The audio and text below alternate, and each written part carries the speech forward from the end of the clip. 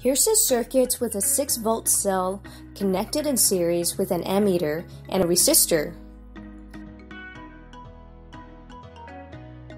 If I add a voltmeter across the terminals of the cell, I can measure the voltage that the cell supplies to the circuit. We can call this the terminal potential difference, or terminal PD. What you might find strange is that if you set up this circuit, the voltmeter might read maybe 5.7 volts.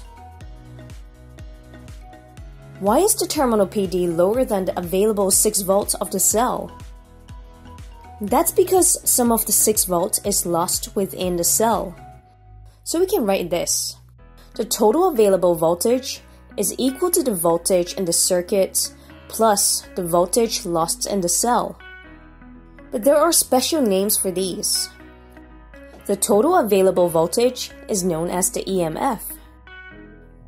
The voltage in the circuit is the terminal PD. The voltage lost in the cell is the lost volt. But why is there a lost volt in the cell? That's because the cell has an internal resistance. So we can redraw our diagram of a cell to include the idea of internal resistance. Here is a perfect cell, and here is the internal resistor. Everything in this box represents a cell with internal resistance.